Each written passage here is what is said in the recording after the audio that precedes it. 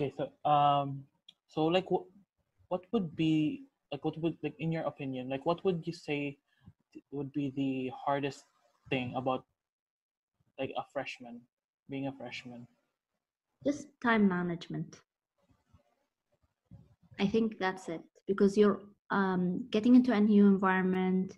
You'll be overwhelmed with the amount of information, so you need to like be on top of things and like manage your time wisely. And then if you have a good habit set in place, that would be really helpful. So for the next, like whenever you move into a next year or extra courses, you know how to handle those. So if you manage your time well and also develop some good study habits, you're gonna be okay. Then also talk to the students in your class, so get to know them. It's a small campus, so the same students who are in your freshman class probably will be there in your senior class, and you're going to become really good friends and you'll have them for life. So get to know them, and then develop a really good relationship with your class. Okay. Speaking of class, for the professors, like how were your professors when you were freshmen?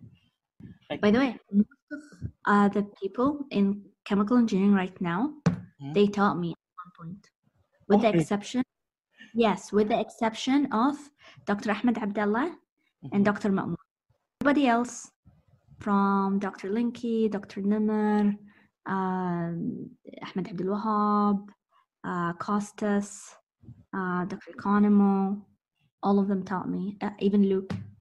wow, that is amazing. Yeah. I was like, you can vouch that like they're legit. They are really. Also, super nice people. Yes. Okay. So they are honest, and they were good teachers. And now, as colleagues, it's been 2 years. They're really good people. Okay. Wow. Okay. Wow.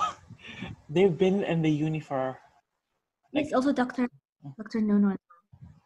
they should have a like a honorary Aggie ceremony. Both Nunus, by the way. And Oh, also yes. Abasi, he taught me polymer. Dr. Edward Brothers, he taught me physical chem. Most of the faculty that I was who taught me during my undergrad are there now.